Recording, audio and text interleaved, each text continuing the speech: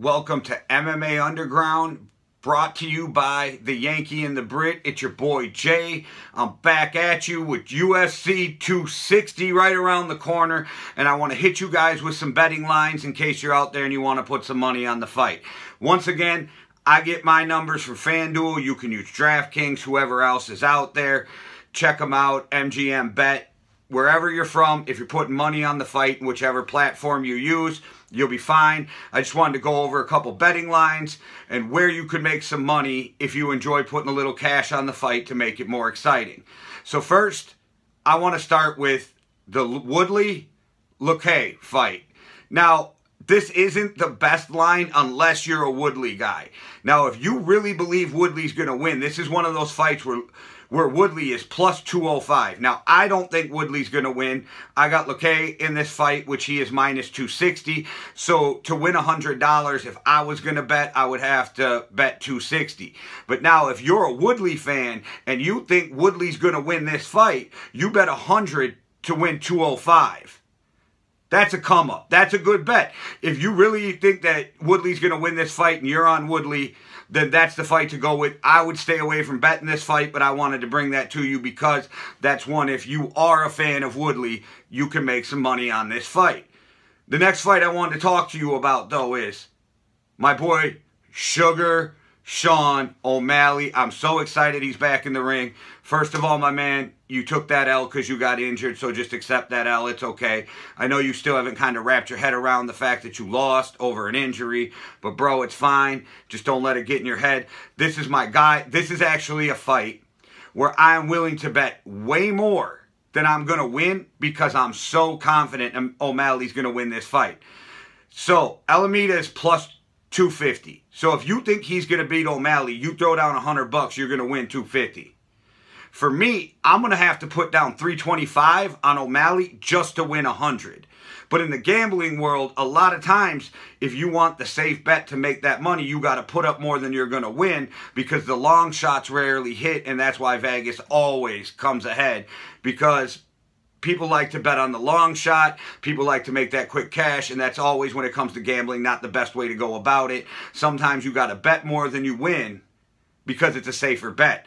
So for me, plus I'm a huge fan, which is probably a bad idea when gambling to, you know, go with your use your fandom to place bets. But I also believe, as an MMA fan, that O'Malley is going to win this fight, and he should win it handily. So I'm willing to put down $325 to win that 100. All right, but to the main event, and this is the one that fucks me up, guys. I'm not even going to lie. Stipe's the underdog. Yeah, I'm going to repeat that. Stipe is the underdog. The most accomplished heavyweight in UFC history is an underdog. And now, you can argue between yourselves if Stipe is the greatest heavyweight of all time, but there is no argument that he is the most accomplished. And I truly believe the only way Stipe loses this fight is if Francis Ngannou catches him. Because Francis throws like you got hit by a dump truck. I'm really excited for this fight. I really think it's going to be different than the first time around. Both fighters are different fighters. Francis has got a lot more experience, and I think Francis was overwhelmed by the moment the last time they fought. But with that said, Francis is the favorite. So if you think Francis is going to win, he's minus 128. So you got to put down $128 just to win 100, which ain't bad if you think that your boy's going to win. But for me, I got Stipe. Like I said, the only way I think Stipe Miocic loses this fight is if Francis catches him. Because that dude, like I said, hits like a fucking tank. But I think Stipe's going to control the fight. I think Stipe's going to stay in close. I think Stipe's going to mitigate Francis's power. And I think Stipe's just going to outwork him. And talent-wise, as a wrestler and a ground fighter, Francis ain't even fucking close to Stipe. And don't get it twisted, Stipe's going to be the smaller guy, but he can throw those things.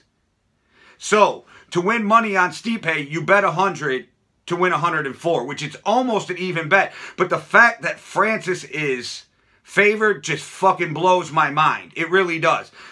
Either Vegas really believes Francis is going to win, or a lot of people bet this fight and Vegas is moving the lines so that they don't eat too much money in a loss either way. But for my money, I say bet Stipe, the plus 104. You put down 100 to win 100. I think this is going to be a great card. I'm super excited for UFC 260. And I know you guys hear me talk a lot of shit about how excited I am for every UFC card. And it's the truth. I love mixed martial arts. I've said it in a video before. I will watch two guys fight in a grocery store. It doesn't matter.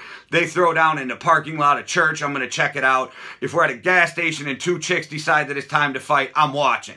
But when it comes to MMA, I'm really into the skill level of these guys, and it blows me away. Thank you for watching. And you guys, if you're hardcore MMA fans, go over to the Yankee and the Brit on YouTube, Facebook, Google, Spotify, all those platforms. We have the MMA Underground. I had just dropped a video with my boy Matty with Street Beefs, West Coast champion Shinigami. Today, we're dropping Street Beef Scrapyard with Fire Chicken. He's going to explain what's going on with Street Beef Scrapyard, how they became part of Street Beefs, and their upcoming event for this weekend. Also, we did an interview with Street Beef's OG chapter, the East Coast heavyweight champion, Big Smile, which I'll be dropping tomorrow. So you guys look for that. It's MMA Underground presented by the Yankee and the Brit. You can find that all on our Yankee and the Brit YouTube websites. If you're into football or whatever else, we got those videos too. It's a sports channel with me and my boy Matty from over across the pond in England. But I'm coming at you with some betting lines for UFC 260, but I wanted to let you know what we got going on with MMA Underground, presented to you by the Yankee and the Brit. All right, guys, thanks for checking us out. Sorry I didn't get a chance to do a preview of 260. We've been doing a lot of interviews this week, so I didn't have time, but I still wanted to come back at you with 3 betting lines that you might be interested in, depending on who you think are going to win the fight. Once again, I use FanDuel. You might be able to find a different promotion or a better promotion with MGM Bets or DraftKings, whichever one you use. But I hope this was help. I hope you enjoy the videos, and I hope if you bet, you make a lot of money. All right, guys, thanks for checking me out. I can't wait to get back at you with my boy Matty, the Yankee and the Brit. We did some interviews, like I said. One world, one love. Deuces.